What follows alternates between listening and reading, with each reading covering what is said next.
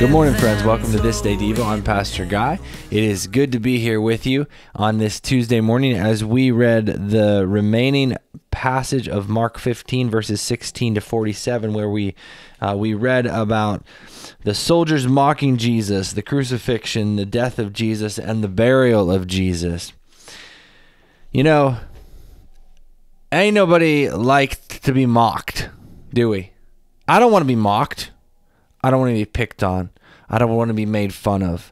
I don't want to be the butt of the joke.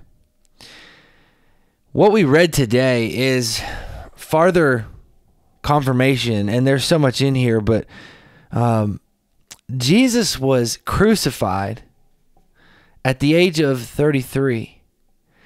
Throughout his ministry, and probably in some ways prior to his ministry, he was mocked.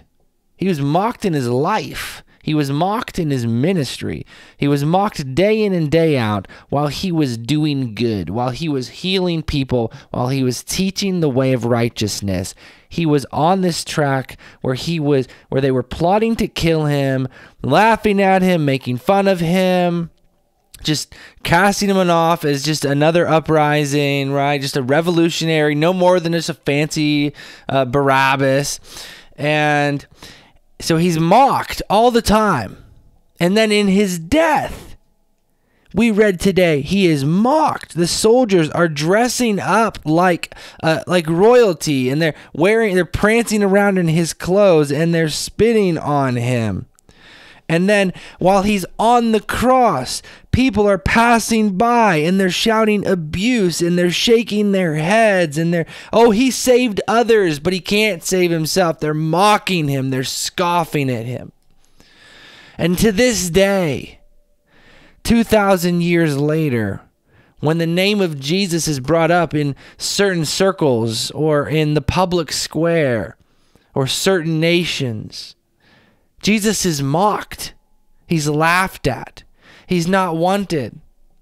Oh, you're one of those people. Oh, you're a Christian. Oh, you believe in Jesus. They're mocking the Christian faith, and through which they're mocking Jesus. But Jesus knew this would be the case. In fact, he talked about it quite a bit. In the Sermon on the Mount, we read back when we did Matthew in Matthew chapter 5, verses 11 and 12. Jesus says this to his followers: God blesses you when people mock you. I like where this is going.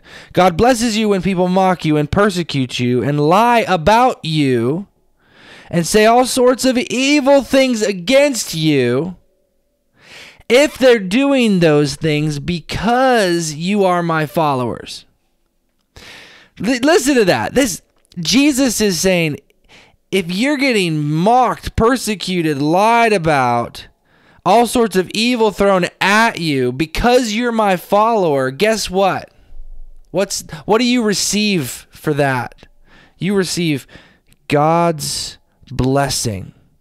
So how amazing. So how do we respond? Verse 12 says, be happy about it. Be glad about it. For a great reward awaits you in heaven. And remember that the ancient prophets, they were persecuted in the same way. Be happy about it. That's not easy. That doesn't come naturally. That's not what my flesh wants to do. What does my flesh want to do? I want to get vengeance. I want to hit back. I want to find something about the other person that I can mock and persecute and lie about and make fun of. I want to wage war. But that's not what we're called to do. We turn the other cheek and we pray for the people who persecuted us. It's not this. It's the way of Jesus. The way of Jesus is not to be a jellyfish and just take it. It's to be the bigger man and pray and lift up and say, I love you anyway, because I love you the way Jesus loves you, and I look at you and I bring compassion. Blessed when you're mocked. If you're mocked because you're a follower of Jesus. Wow. That's a powerful truth. That is a powerful truth and something that we need to remember and we need to be glad about. And we need to be brave about, to say, you know what? If they look at me differently because they now know I'm a follower of Jesus, I accept that reward as a badge of honor. The sin is not mine, it's theirs. And so I pray, Lord, show them your way. Open their eyes and their ears to your truth. Today I learned this about Jesus, and on this day I will this. How do you feel in those blanks? Thanks for being here with me today. I hope you have a great Tuesday, and I will see you tomorrow.